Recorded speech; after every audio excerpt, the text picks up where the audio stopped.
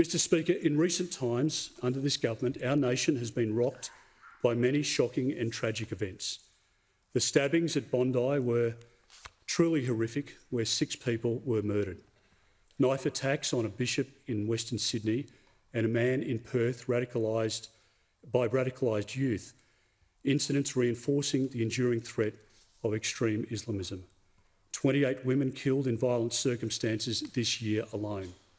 More than 150 hardcore criminals, including murderers and sex offenders, released from immigration detention into the community by the Albanese government, with some already having reoffended.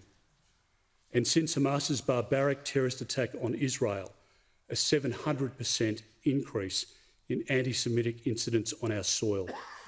Australians are unsettled by crime on our streets, ruptures to our social cohesion and threats to our national security. The coalition government will provide much-needed leadership in tackling knife crime. We will work with states and territories to develop uniform knife laws across all jurisdictions, laws which will give police the powers to stop and search using detector wands like Queensland's Jack's Law, and laws which will limit and restrict the sale and possession of knives to minors and dangerous individuals. Mr Speaker, as a former police officer, the horrific scenes of beaten women and distraught children I encountered stay with me to this day, as do the memories of taking women who were shaking with fear to shelters and safe homes and helping them relocate with their children to safety. And it's why I've dedicated much of my career to protecting women and children.